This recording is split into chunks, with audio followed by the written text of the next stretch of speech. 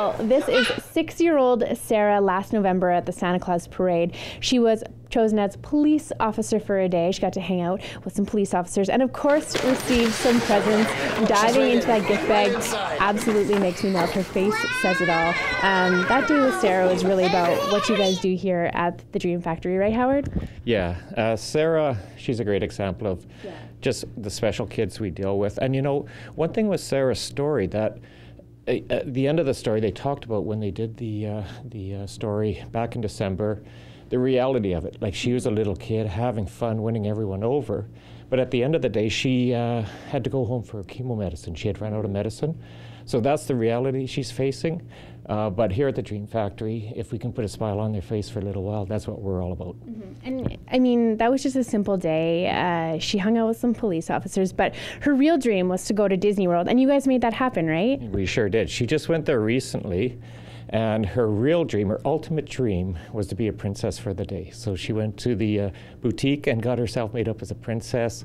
And she sent us her pictures. And if anyone wants to see, they're on our Dream Factory Facebook page. And yeah, it was unbelievable. Unbelievable. We absolutely fell in love with Sarah. She had such an infectious personality. March, we are here at the Dream Factory because March is Month of Dreams, a big fundraising month for you guys. And you guys make it super easy. But like we said, this is going towards making, you know, we can't imagine what it's like to experience a serious illness as a child. What does making a dream come true, what does that do for, you know, a child or a family going through this? Sure. Well, each family, it affects them differently. Mm-hmm. I've only been involved with the organization for about 4 months now, and that was the very first question I asked too, because it's a very important question. And the answer I got, and I actually asked the grandmother of one of our kids. Her daughter is in the military, was overseas, and the grandmother was with the Dream Kid. And she said, well, her granddaughter was going through chemotherapy. The one thing that kept her going the whole time, the one thing she always hung on to and looked forward to was her dream that was coming up. Mm-hmm. And that put it into perspective for me.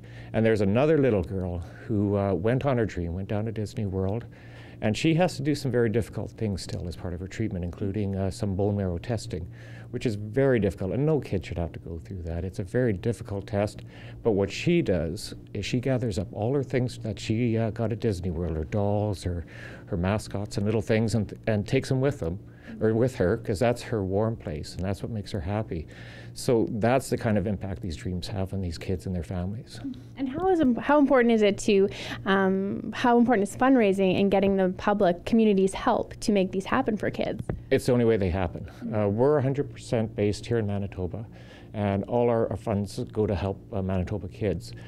So we have no funding through government, that type of thing.